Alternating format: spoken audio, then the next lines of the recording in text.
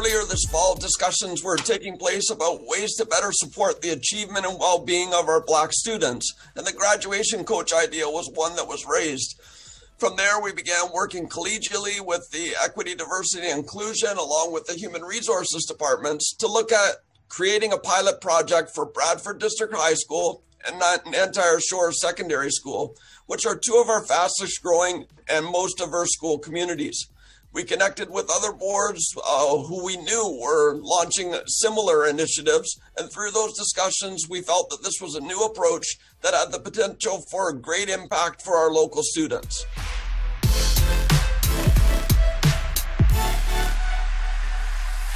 Our newly hired graduation coaches will work directly with our Black students and with their families to support student engagement, well-being, and academic success. The goal and the focus is to help enhance our Black students' feelings of belonging in our schools and to ensure successful academic outcomes through credit accumulation, graduation, and ultimately positive transitions beyond secondary school.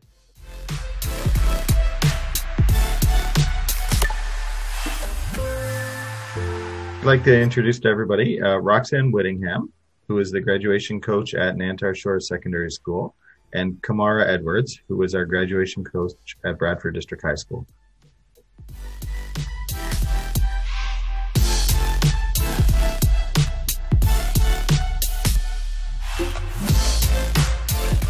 My name is Roxanne Whittingham. I'm the graduation coach here at Nantyre Shores, and thank you for the question. So my background, I have over 10 years of teaching experience. I taught mostly in Jamaica. Since I've been in Canada, I've worked over 5 years with children and youth. I'm a certified child and youth practitioner from Georgian College. I've done a lot of community work with youth as well. I'm always in the church working with youth group in different capacities. I've also worked in northern Quebec with Indigenous youth, various challenges from, whether it be suicidal issues and, all variants of mental health or social issues, isolation issues. So most of my work here in Canada has really been around youth work. My name is Kamara Edwards. I'm also a child and youth worker. I have about 15 years plus experience. I worked in youth shelters, group homes, youth detentions, also open custody. And what I bring to this position is I'm very passionate about working with youth. I always love to, help students navigate through the school system and providing the supports they need. In my previous jobs, I always worked in high priority neighborhoods where there were specific needs that students need. And that's where I would come in and just help them, with the resources that they can get so they can be successful throughout high school.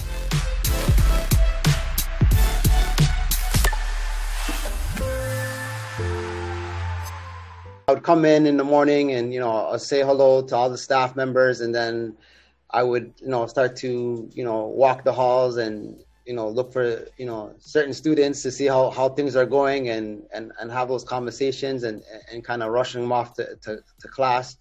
And then at lunchtime, they would come in, a whole bunch of them will come in and want to connect, but, because of COVID, we, only a certain amount can come in. And, it's just, having conversations like, how's your day going? How are things look like? How are things at home? And, how is mom doing? How's dad doing? And, having certain conversations around, their marks or, with their grades and going through their status sheet and talking about, different programs that, they want me to implement to have during study halls. And just, making sure that things are going well with them. I like to be in the hallways when the kids are coming in the morning, just for them to have that constant, you to build a relationship, you have to have that constant piece. So I get in early, put my stuff down, I make sure I'm in the hallways.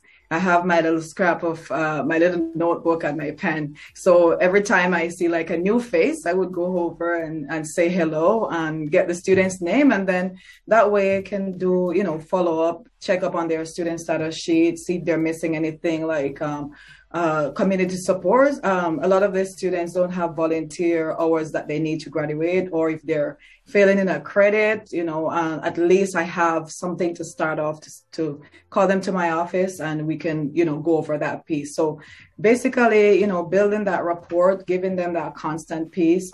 And even from time to time, I have students who are studying online. I will send a text to them, how are you doing? How is your week going? Is there anything I can support you with?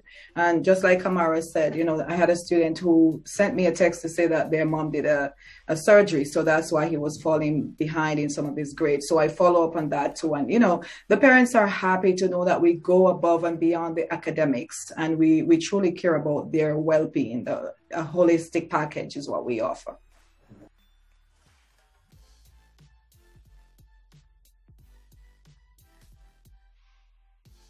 I'm very passionate about education, and I'm very passionate about relationship. I like that connection piece, and I always advocate for that sense of belonging, because I find that when students have that sense of belonging, all the other pieces tend to fall into place. And when students are able to build that trust with you, and like for sometime last week, I had a student that just came in my office. She was able to relate a story to me that I'm pretty sure that none of the staff had access to. She has never shared that with anybody, and she just sat in my office and wept, right? And we were able to talk through it, right? And I have that opportunity to do follow-up to say, okay, can I lead you to a social worker or somebody to help you to deal with that issue that you're having. So I'm very excited about the relationship. I'm excited when, for example, a student come into my office and say, hey, I was told by a teacher in grade 7, not at this school, that I didn't have what it takes to become a lawyer. And after talking to her and inspiring her and motivating her to see that passion revive, and that student now say, yes, I have what it takes to become anything. So just that piece to, reach out to the students, giving them that, confidence in themselves to say you can do anything you put your mind to, right? I believe in you, believe in yourself. Every day I wake up every morning and I think about the students I'm working with and just thinking, what could I do more to help so-and-so, and making sure that, they're getting all the support that they need. And I know going through a pandemic, things are hard for them and things are going on. But again, just, I'm excited just giving them that reassurance that, that you can make it through high school, right? And believing in themselves. And when I was in high school, I didn't really have someone like me, and giving me the right advice, so that's my way of just really giving back to them and showing them that, even though, we're dealing with difficult times, things are rough, but, you'll get through it. You'll be okay. I'm here for you. And it's anything that I can do for you, I will go above and beyond. And again, connecting with those parents and reassuring them that I'm also here for them as well. So that's what I bring every day, and I'm excited about every day.